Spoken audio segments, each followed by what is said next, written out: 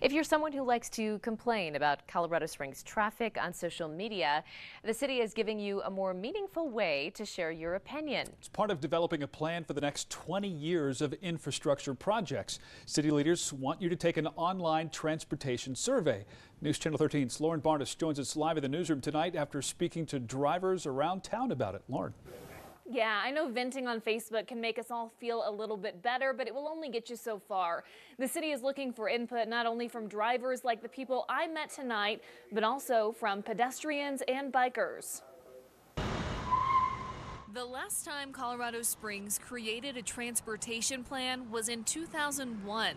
That's the same year the first iPod came out. A lot has changed in the last 20 years. I lived here when Powers in Dublin. There was no Dunkin' Donuts, none of that stuff that was up there. Longhorn Steakhouse. Some of the survey questions include where you live, work, and how much traveling you do. So I was a Lyft driver for about a year. I don't go out of town too much. I just stay around here. One common concern, the pothole problem. There's definitely quite a few potholes, I would say that.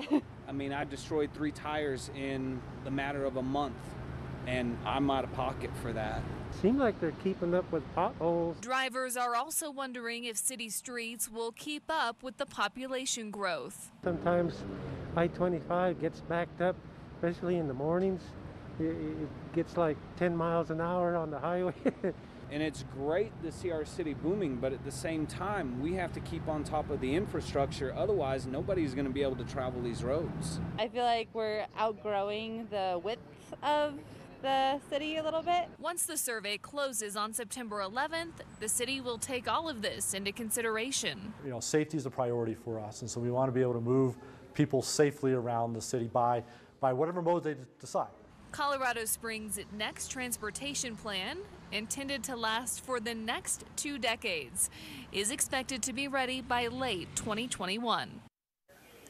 The link to the city's transportation survey is right there for you on KRDO.com. There's also an interactive map where you can actually pinpoint different intersections around town where traffic either flows well or might need some improvement. Live in the newsroom, Lauren Barnes, KRDO News Channel 13.